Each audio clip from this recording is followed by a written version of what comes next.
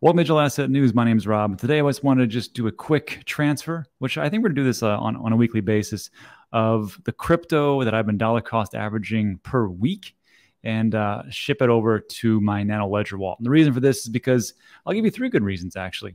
Voyager, Celsius, and FTX. Those are three good reasons of why you should never leave anything on a centralized exchange. So we're going to do that today, right now. What I want to do is just show you have Cosmos. This is using Coinbase. And I'm going to ship my Cosmos over to my ledger. And every exchange is the same thing. I mean, just a little bit different. There's going to be somewhere where it's going to say send and receive, receive and send, or something like that. So here in Coinbase, this is how much I have. I have a whopping $19 for my balance. So I'm going to click on send and receive, and it's going to ask me, okay, how much you want to send? I will be a little risky and send it all. And I want to preface it with this. If you're trying to send like $100,000, $5 billion, maybe you might want to do a test transaction first just to make sure it goes the right place. Just keep that in mind. I got 19 bucks. I've done this many times, so I'm not going to do the test transaction. So it's going to say here, where do you want to send it? And this is going to be the address. Now, Coinbase is a little bit different. It can ask you for your mobile, email, or of course the crypto address itself. So what I'm going to do is I'm going to jump over here to my Ledger Live app. And there's a couple different ways to find your crypto address or your project address, your cryptocurrency token address. So we can go into portfolio and I can look at all the things that I have right here. And right here it says Cosmos. So I can click on Cosmos, Cosmos 1, and see how it says send and receive. I can click on receive and it'll show me it. Or I can just be very simple. Just go to the receive on the left-hand side over here, click on receive, same thing, do a drop down, and I can go to Algorand, Cosmos, click on that and click continue. And it's going to say, okay, look, your device that you have right here, you're going to need to unlock it. This is my Ledger device. It's connected to my computer. I'm going to unlock it with my PIN, 12345. Just kidding. Don't worry. I didn't give you my PIN. And now that's unlock, connect and unlock. Open app Cosmos. Yes.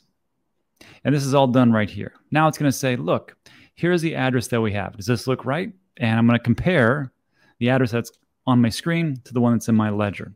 And it's Cosmos. I always just take a look at the first one. I don't compare everything. Cosmos 1P, Cosmos 1P, NR3. And I'm going to say approve. I'm going to click on my Ledger device. That's it. So let me re-verify again because I forgot to do this. We're going to copy this address. Address copied. Now we're going to go back to Coinbase. I'm going to paste this in. Add a memo. When you're transferring things from an exchange to a cold storage device, you don't need a memo. The other way around, you do. And there'll be documentation. You can find that in the link in the description. But for transferring to a cold storage device, you don't need a memo. If it asks for it, you can just put in your round numbers, 1, 2, 3, 4, 5, whatever. The message itself is like a reminder. This is to my Nano X. And I'm going to click continue. And it's going to ask me, do you want to send now? Yes, I do. I do want to send now.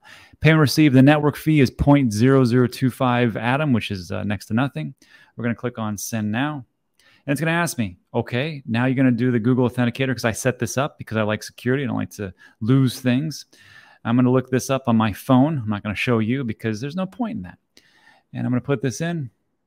And of course, this always changes every 30 seconds. So it doesn't matter if you see that. And a couple of seconds. Great. Transaction usually takes a few seconds. Atom's pretty quick. And I just transferred 1.8 Atom. So I'm going to click on done. Let's come over here and check to see if it's actually there already. Please review. Don't need this. Get this out of here. Approve. Done. So what I'm going to take a look for is, as far as the latest operations, I did this at 8:44 p.m. At some point, it should come in, and that is it. Now, there's one thing I wanted to make mention here. There's different criteria for, oh, there it is, received 338. Boy, that was fast. So to have this connected, sometimes there's errors with Nano Ledger. And the oddest one that I found is, well, first of all, I've gone through a lot of troubleshooting because for some reason my Ledger wouldn't connect every so often. And Ledger, I reached out to them. They said, make sure that you're using Rosetta because I use a Mac. Make sure you have all the updated firmware, which it is. Make sure you're using the preferential cords for Ledger, which this is, and it still wouldn't work. And I could not, for the life of me, figure it out until I had a chance encounter. I was using my Daedalus wallet, and I have this thing on all the time. Every so often, I shut it down. And for whatever reason, the Daedalus wallet itself, when I have this on, which I'm going to leave this on right here, and when I try to go back to my wallet to do anything, for some reason, we'll see if it can load, it usually does not work. Sorry, connection failed. We can retry,